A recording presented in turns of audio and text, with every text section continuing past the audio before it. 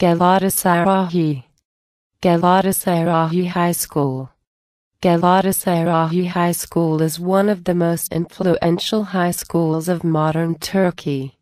Established in 1481, it is the second oldest Turkish high school in Istanbul and the third oldest Turkish educational institution in the city, which was established in 1475, and Istanbul University, which was established in 1453. Being an Anatolian high school, access to the school is open to students with a high nationwide high school entrance score. Galatasaray SK, which would go on to win the UEFA Cup in football in the year 2000, was formed in this institution, with initial players all being members of the school.